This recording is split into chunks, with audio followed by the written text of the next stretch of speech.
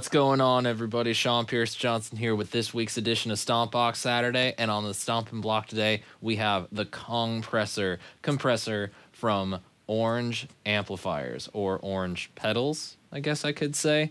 If you've been watching my channel for any length of time, whether it's one video or hundreds of videos, you know my affinity for Orange Amplifiers and my deep-seated love for my beloved Rockerverb 100. Well, now Orange is making pedals, and I'm very excited about that, and something that I hope they continue to build and build upon in the years to come. Because quite frankly, as my good friend Henning Pauly mentioned in his recent Orange unboxing video, I swear by my oranges, and I really do. They are the amp that gives me my musical voice. So to have them making pedals that can further my musical voice, I am all for. And I think a compressor is a great addition to the line. And quite frankly, this is a really good one that clocks in and around a price range that most people can afford, which is very cool.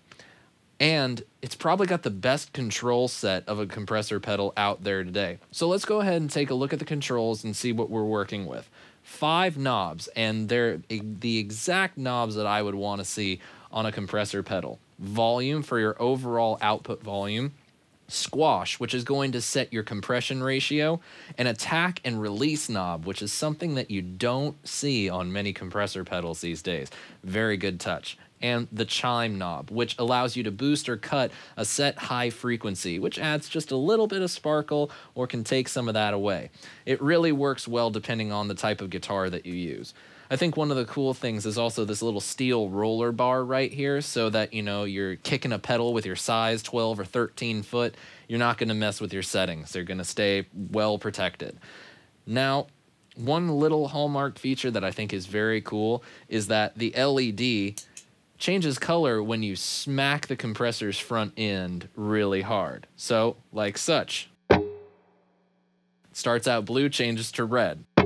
I just think that little visual cue is something really cool.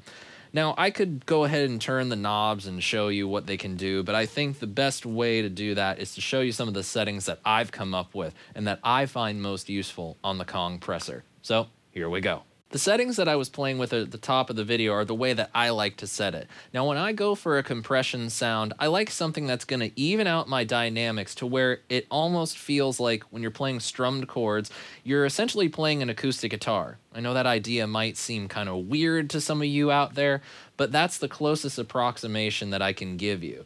At a certain point, an acoustic guitar just doesn't get any louder, and that's exactly what I go for here. So let's check out the sound without the compressor, and then we'll kick it on.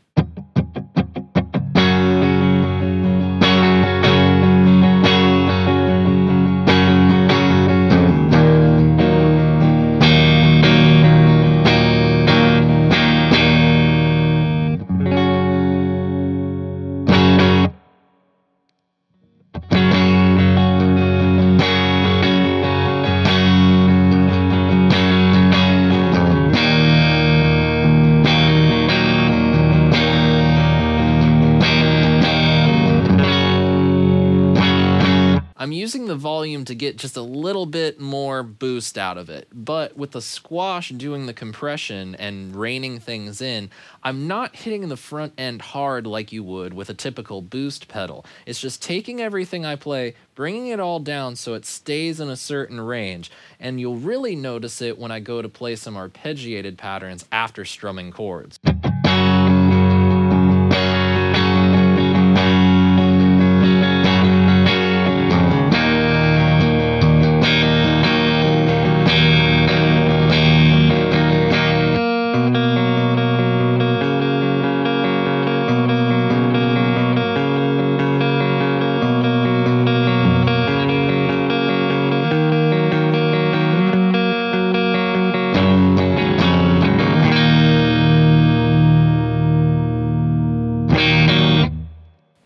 And that's the way I like to use it. I add a little bit in Chime in there so I can, counteract my dark Les Paul with a dark sounding amplifier. Just give it a nice little gloss on the top end. Here are some settings that are good for funk rhythm playing and sometimes some funk lead playing. You got your classic squash compression, and we're adding in all the highs that we can to turn this Les Paul into something closer to a single coil guitar. It's that fast attack chugga chugga sound all night long.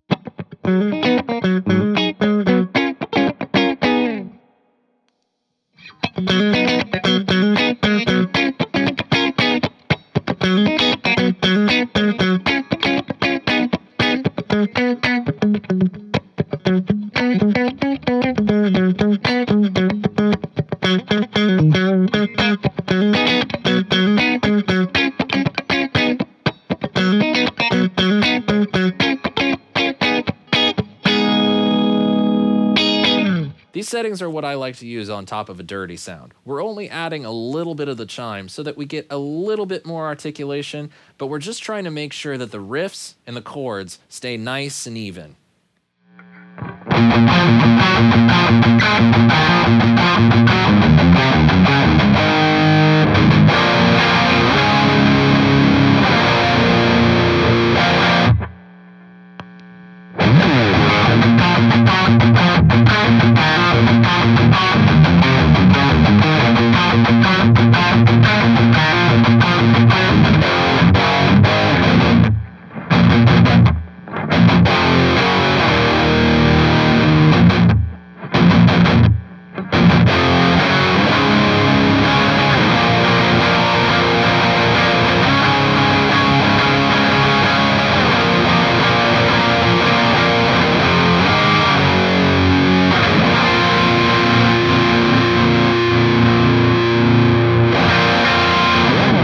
So for this last setting, we're going full squash here. We are just compressing this signal like nobody's business. Why? Because we want sustain. We want something that's going to carry out, and that's exactly what I like this setting for.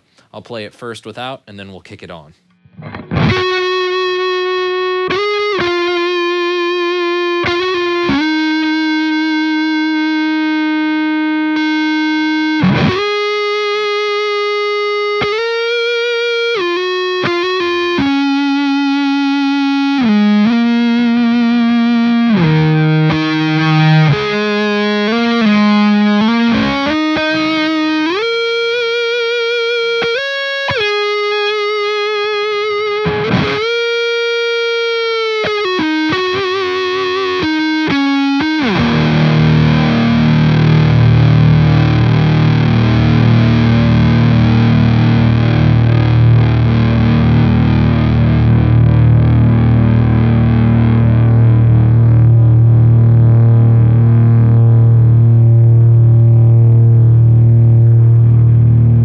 Did you listen? Did you hear the sustain?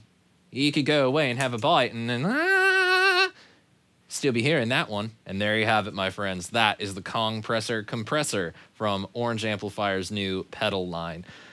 It's my favorite amp company making pedals. I don't think I can give it any more of an endorsement than that. It's a really great compressor that looks awesome and has features that many compressor pedals at its price range don't necessarily have. Big plus for it. It's a little big for my liking. I want something a little bit more pedal board friendly, but I think it sounds awesome and I couldn't be happier. But I want to know what you guys thought of the Kongpressor. Leave me a comment below with your thoughts, and hey, when you see it, click the subscribe button so you don't miss the next episode of Stompbox Saturday. And until then, my friends, I'm Sean Pierce Johnson, and I wish you all great tone and happy stomping. Cheers.